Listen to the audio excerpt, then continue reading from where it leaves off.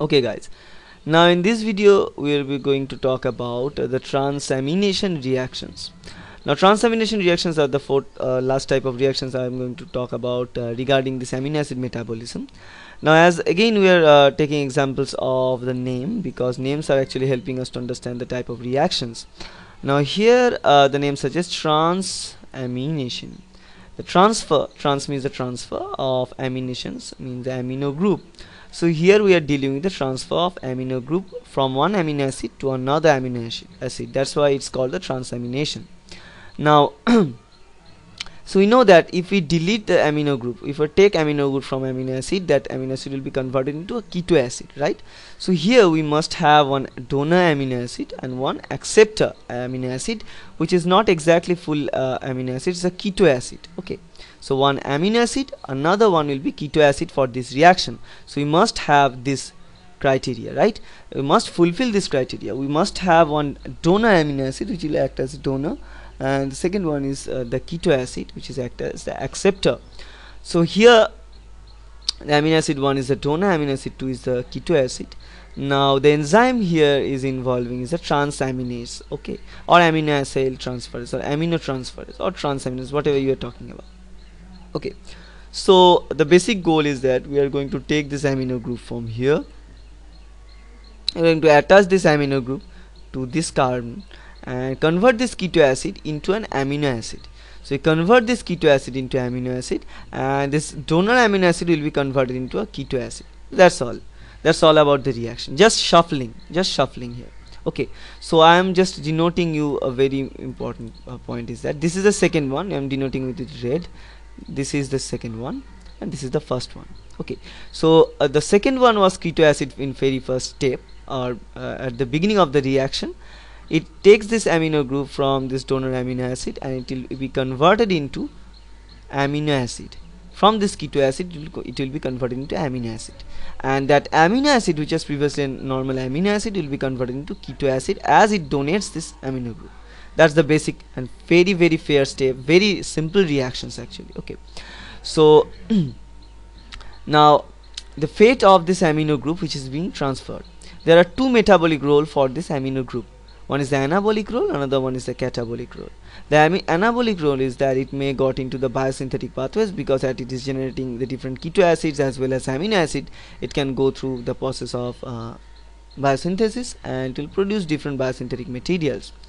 And the second or catabolic role is that it may get converted into nitrogenous wastes like ammonia, which is a dangerous waste for our body. It will be producing this nitrogenous waste through which will be converted into urea and be released from the body. So it is again acting as the dual role. One is the biosynthetic role, second one is the excretion role, okay, or a relieving of toxicity. Okay, now what are the properties of this this enzyme transaminase or aminotransferase? Now these enzymes are highly specific for alpha-keto glutarate, which accepts this amino. So the keto acid we are utilizing here are very important, and the enzymes are very much what you can say, the specific for the activity or for addition with this alpha-keto glutarate. Okay, and also they are highly stereospecific towards the amino acids which act as the alpha amino group donor. Okay, so they are specific towards the keto acids, and they are also specific or stereospecific towards the amino acids. So they are very specific with their reactions or with their reactants. So the selection of the reactants here are very much important. Now this reaction is freely reversible. So it's a reversible reaction having an equilibrium constant of about 1. Okay, this enzyme requires a PLP as a coenzyme. Again, pyridoxal phosphate is important for the reaction steps. We have seen pyridoxal phosphate in case of the we have seen this in case of the decarboxylation. We can also see this in case of the oxidative deamination reactions. Now we are seeing the importance of this PLP in this transamination reaction. Okay, now the structure of PLP is giving here. So pyridoxal phosphate is a derivative of pyridoxine, which is a vitamin B6. Metabolic role is that it can act as coenzyme for transaminase and aminotransferase, as well as metabolic role or cofactor for the decarboxylase enzyme too. Okay, let's move on.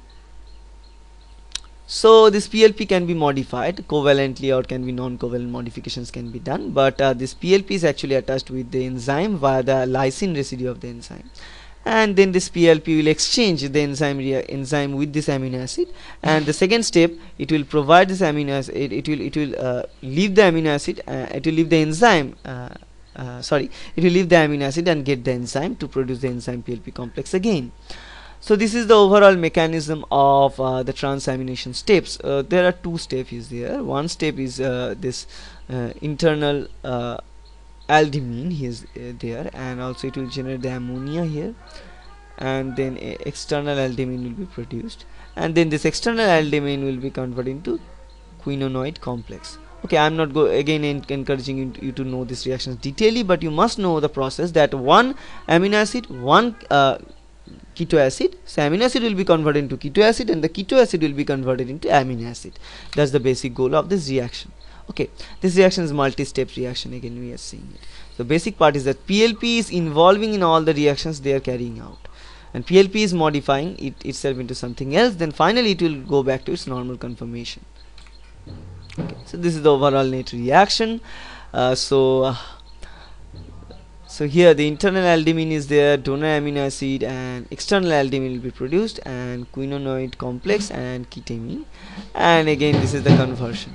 Okay, and they'll produce this product of alpha keto acid, and along with this PMP will be produced, pyridoxamine phosphate. So the pyridoxal phosphate will be converted into pyridoxamine phosphate by taking up the amino group, right? So this is a very important step is there. So PLP will be converted into PMP in this case.